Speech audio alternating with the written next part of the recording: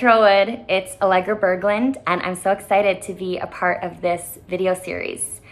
First of all, I love Trollwood, okay? I love Trollwood so much.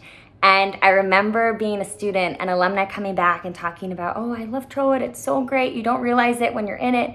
And I'm here to tell you that's absolutely true. Trollwood and performing at Trollwood are some of my most fond memories when it comes to performing and just growing up in Fargo. And so I would really encourage you to just soak it up and really realize what a blessing and an opportunity it is to be a part of Trollwood.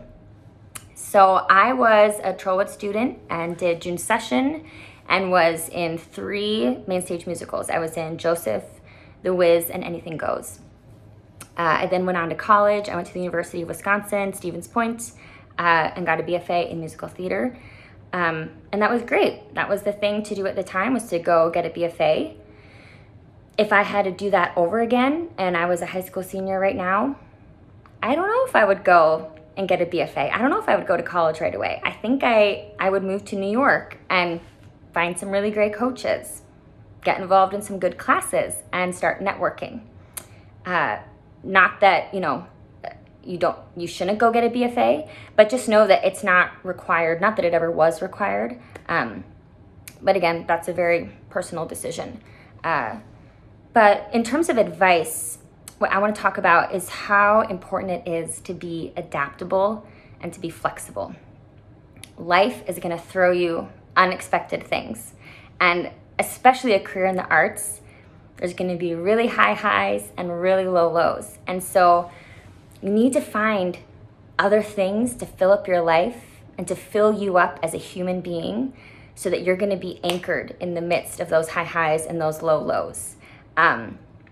And I think it's really hard to, today with social media and looking at other people's careers and thinking, oh, that person is going show to show to show, and I don't have that, or I don't have those successes, or my life doesn't look like that.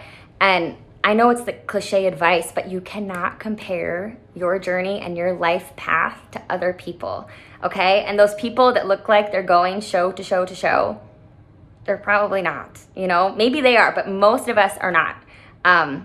If you're living in New York, you're probably working 2 to 3 day jobs, and it's, quite the grind.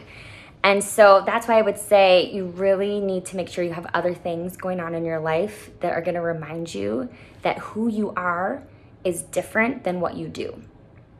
Kind of along those same lines, I would also encourage you to start thinking about other interests and passions you have outside of the arts.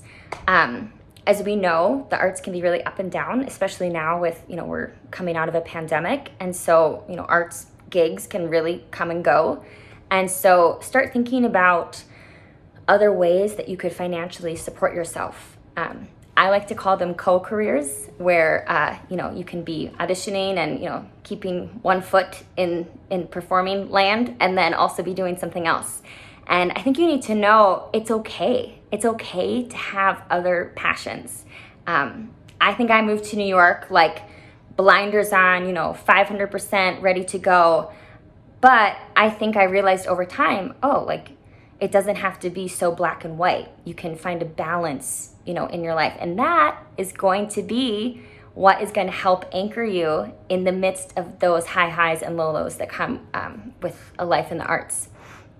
I think back to different experiences I've had in New York, and I was called in for a dream role in a dream show that if you had told me 5 years ago that was going to happen, I would have freaked out and thought, oh my gosh, this is the best thing that could ever happen.